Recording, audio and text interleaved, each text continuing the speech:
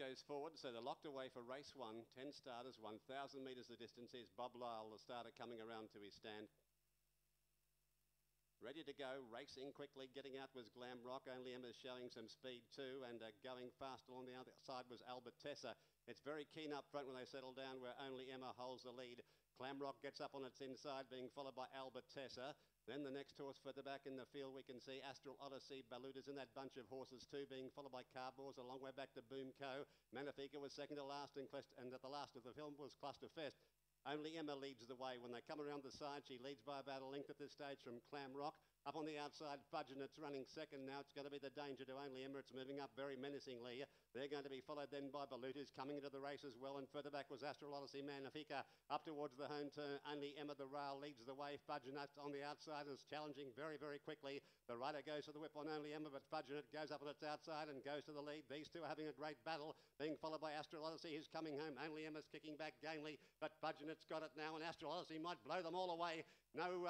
Oh, it's tight between Astrology, Fudge and it. Only Emma was a game third. They were followed then by Carbors, who ran on well. Then Magnifica, who was making plenty of ground. Balut was the next one in. Followed further back in the field by Clam Rock, Clusterfest, Never In It, Boom Co. and Albertessa was last. Very good race, though. It wouldn't surprise me if Astral Odyssey's got up on the outside. It's tight. I was about to say Fudge and it had won, then Astral Odyssey just loomed up on the outside. So it's between these two. Only Emma boxing on very courageously for third after the running of a very competitive race 1 here at Gladstone.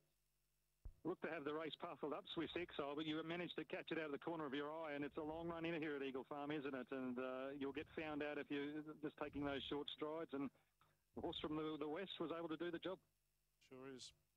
Now the runners are moving in for the Forex Doomben Cup. The loading is underway. There's Zaki on the big screen.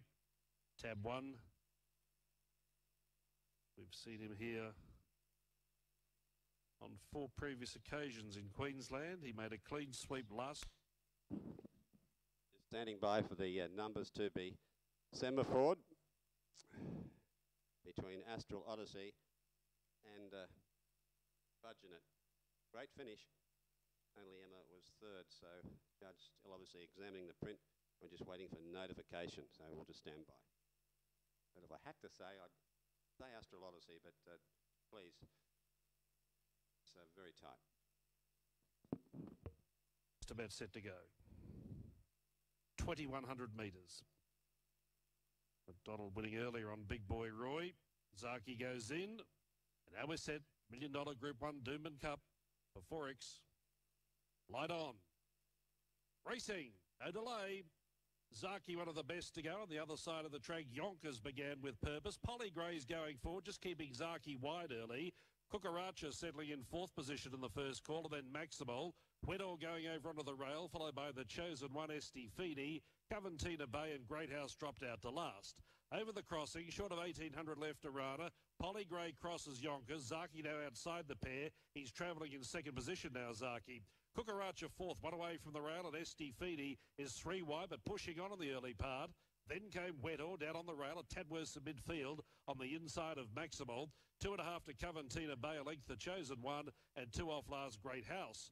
Along the back straight, 1,400 left to run. Polly Gray's in the leading role, and Zaki sits up in second, 3/4 of a length back.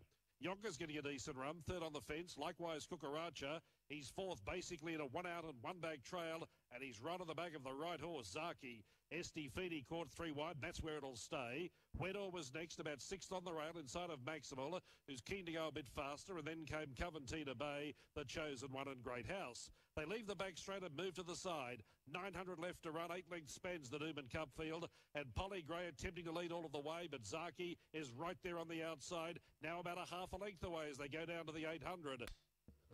Astral Odyssey's got it here, deceiving margin, a half ahead to Astral Odyssey, who sprouted wings over the last closing stages.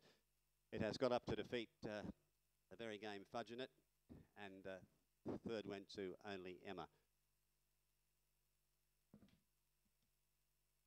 So it's 110, 110.96. Yeah, 110.96. 110.96. Astral Odyssey, first trained by Roche